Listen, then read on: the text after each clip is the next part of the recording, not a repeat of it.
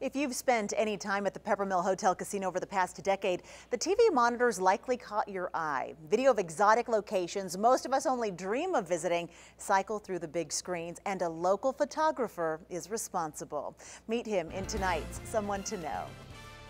Little sprinkles of light. Rarely will you find Joe Ness without his camera. It's kind of an interesting shot. I'm going to roll that one. He takes it everywhere, from the depths of the Great Barrier Reef to deep within the rainforest. Joe is on a global mission to capture the most beautiful pictures in the world. And now it's been 10 years and we've been to every continent in the world. We have over 50,000 images from around the world, and it's a dream come true. Joe and his talented crew work for the Peppermill Corporation.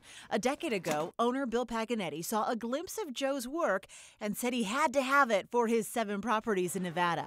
He gave me 90 days to shoot enough footage to put 2 of these in his lobby. And today, Joe's spectacular images, all 50,000 of them, are showcased on 1,000 televisions in Reno alone for hotel casino guests to enjoy during their visits. And the best part for Joe is this job is never ending.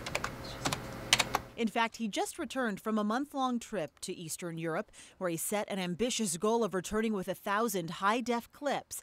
After editing and formatting, about half of them will make the cut for your viewing pleasure.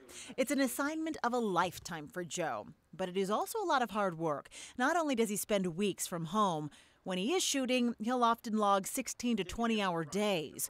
Whether it's navigating 1,000 pounds of equipment underwater, getting up close and personal with wildlife, or preparing for magic hour at day's end. We've captured sunsets everywhere. Joe will do whatever it takes to get the best pictures. The former MTV photographer says even if it means practicing patience and taking his time. I went to almost the opposite of that fast-cutting music video stuff to just no pans, no tilts, and trying to create an image that the composition and lighting and simplicity was the power of it. Captured by one man, but appreciated by the eyes of so many.